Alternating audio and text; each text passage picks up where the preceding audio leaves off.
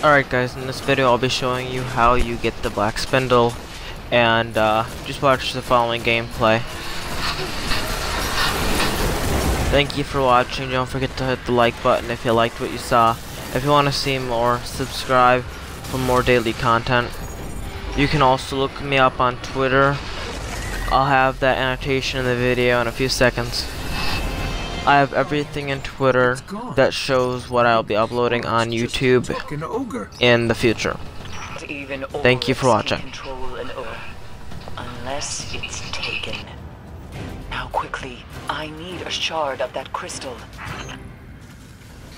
Alright, so as your partner basically activates this checkpoint right here, you will then head towards the door.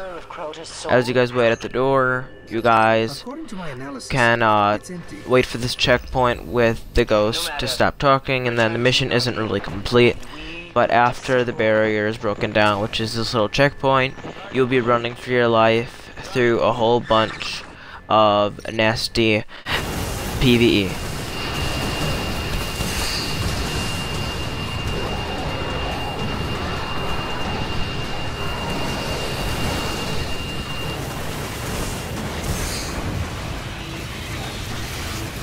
You notice I die every now and then, but it's okay because you will be linked up with your teammates that are ahead of you,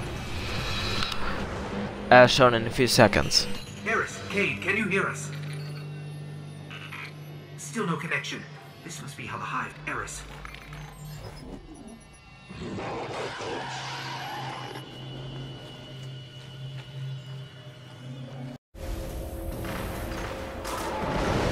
Alright, and after you complete this checkpoint, you basically have to walk through here, follow your teammates, or if you're in the lead, just follow what I'm showing you right here.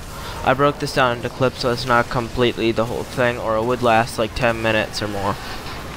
But there will be a timer that'll be set in a few seconds.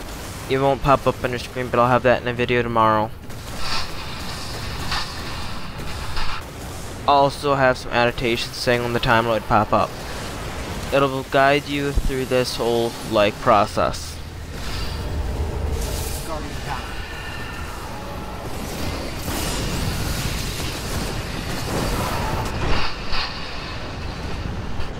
Then when you get through here, you don't completely put in all the orbs in the door, because then you have to walk all the way up, and then this is the end right here. Thank you for watching, as always.